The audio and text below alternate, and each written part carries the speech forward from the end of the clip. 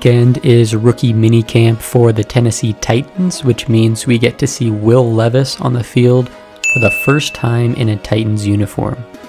Levis is an interesting prospect and story due to the hype he received before the draft, only to see himself drop out of the first round.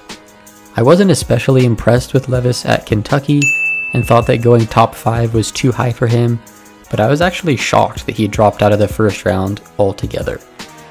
The media was not invited to day 1 of camp, but the Titans released some footage of him from practice yesterday, and he looks pretty dang good. Though it is important to remember that this is literally rookie camp, and a lot of these players won't make the roster. That being said, I want to show this first throw again, because that's the kind of throw that got teams so interested in him in the first place, and I'm curious what you guys think about Levis. How long is he going to stay behind Ryan Tannehill before the Titans give him a shot on the field? And do you think he'll have a successful NFL career?